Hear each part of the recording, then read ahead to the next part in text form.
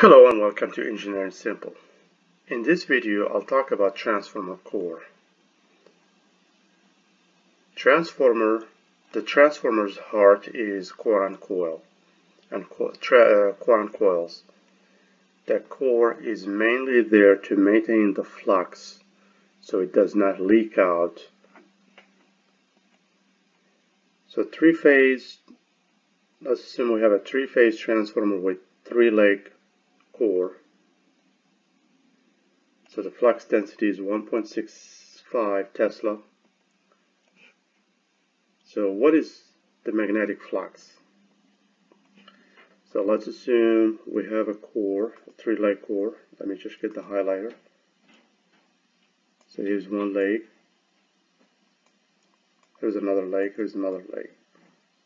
This is top yoke, and this is the bottom yoke that join the core legs. So we know that the magnetic flux is equal to flux density times the cross-section area of the core. Just to make things simple, let's assume the core is rectangular. So the cross-section area is just 20 centimeters times 20 centimeters, which is 0.04 meters squared. Because you always want to pay attention to units. You want to use universal units so that you are not off by factors. So I'll go back to this formula here and I plug in numbers. I get 0.066 Weber. So we know from electromagnetics the induced RMS voltage is equal to number of turns times the derivative of the flux with respect to time, which is equal to number of turns, because we know flux is just flux density times the cross-section area. And since area is just a constant, it does not change with time, we can take it out of the derivative. So it's just number of turns times the cross-section area of the core times the derivative of the flux density. Basically, since we are applying a sinusoidal voltage, the flux density will be, the flux will be sinusoidal. So we can write it in the form of max flux density times the cosine of 2 pi f t. F is frequency, t is just time. And since Vmax is just a number, so it doesn't change, so I can get it out.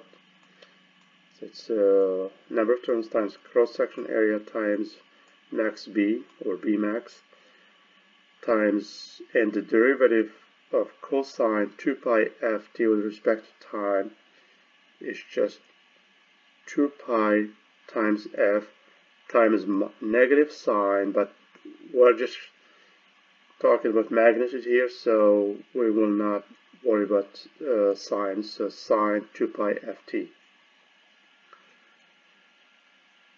So this is RMS voltage. If I want the max voltage, basically I'll just set sine of this quantity here to 1.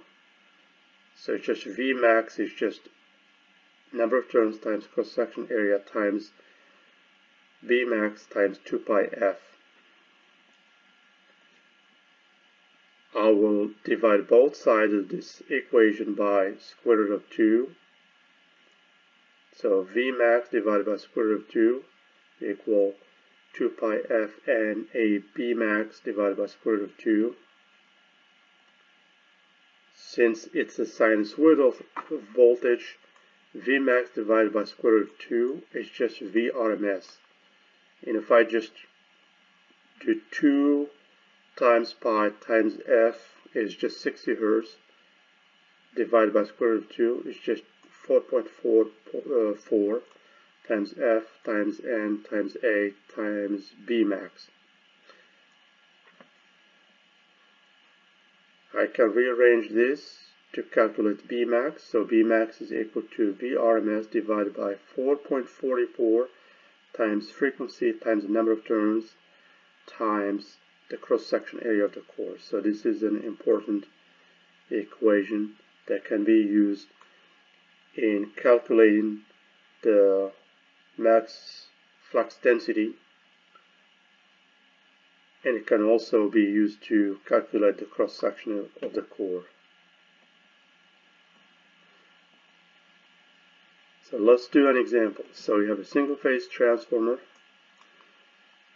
So the primary side is 7,200 volts and the secondary side is 277 volts. It's 60 Hertz frequency. Number of turns in the secondary winding is 20. So the cross section area of the core is rectangular, so it's 20 centimeters by 20 centimeters. So let's calculate the number of turns in the primary winding. So the cross-section area is just 20 centimeters times 20 centimeters is just 0.04 meters squared. So the flux density is just Vrms of the secondary divided by 4.44 times frequency times the number of turns in the secondary times the cross-section area of the core. And note here, the voltage I'm using secondary, I have to use number of turns in the secondary. So I have to be consistent. So if I put in the numbers, I get 1.3 Tesla. So this equation here, I used it with Vrms in the secondary winding divided by number of turns in the secondary winding. I can use the same formula here, except I can replace Vrms secondary with Vrms primary and number of turns in the secondary with number of turns in the primary. And if I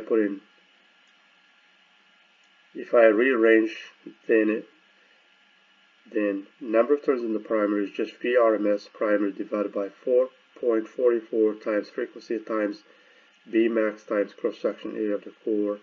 And if I plug in the numbers, I get 520 turns. Well, again, if I do a quick check, does that make sense? Yes. The side with the high voltage will have the highest number of turns.